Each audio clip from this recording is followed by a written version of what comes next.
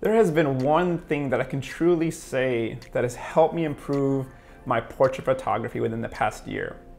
Now, many of you guys are probably thinking, it has to be the lens, it has to be the lighting, the camera. No, wait, it has to be the post-processing. It's the color grading that's really making the work stand out.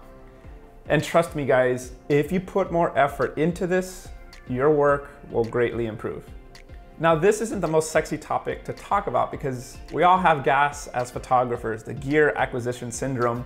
And gear being announced every other week, we're always wanting to buy more and more stuff. But if we analyze these two photos with Danya and Betsy, there was one thing I did different with these photos.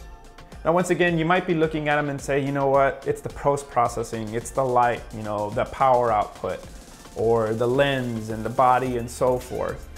But what really made these photos go from good to great was this one thing that I did with my friend Marco, and that was that we stylized both of these photo shoots. Now, if you're not stylizing your photo shoots, you're really putting yourself at a disadvantage because you really can still produce good work. No pues la cagué. The point I was trying to get across here is that you put yourself at a disadvantage when you don't stylize your photo shoots. Now, of course, you could still get great photos if you don't style, but stylizing your photo shoots is gonna give you a lot more creative options and it's gonna help you take your work from being from good to great. Now let's go ahead and continue. Because if we look at the photo from Betsy, the photo really isn't anything special as far as like lighting and posing standpoint. It's not a pose that's out of the ordinary. The lighting, it's nothing you've never seen before. But what really makes the image pop and really kind of gel and stand out, and it's probably the first thing that you notice when you see the image, is that orange color scheme that we went with for that photo shoot.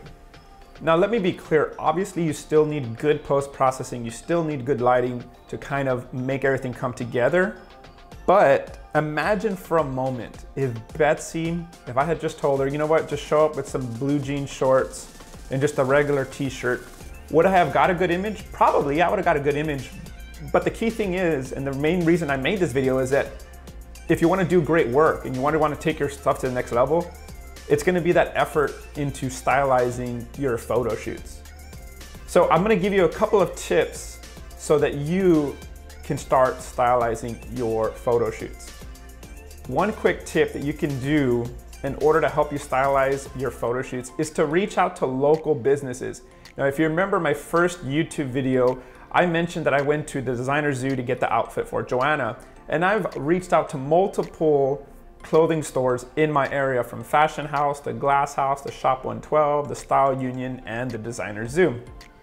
If you don't have any local clothing outlet stores in your area that are willing to collaborate, you can always go stylize a photo shoot yourself by going shopping like me and Marco did. Now, of course, this is gonna be a little bit more difficult because you're gonna have to pay out of pocket and you're gonna have to budget for it.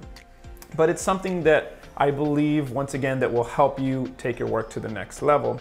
Now, let me know in the comments, do you guys currently stylize your photo shoots, or is it something you've been neglecting? Thank you guys for watching, and don't forget to subscribe because I am working on the highly requested behind the scenes video and color grading of the photo shoot that I did with Danya, and you don't want to miss it because you know what's up. I'm gonna cover todo el pedo. Muchas gracias guys, and I'll see you guys on the next one. Peace out. Businesses that are willing to collaborate with you. But you are trying out the But I'm trying on, especially these over here.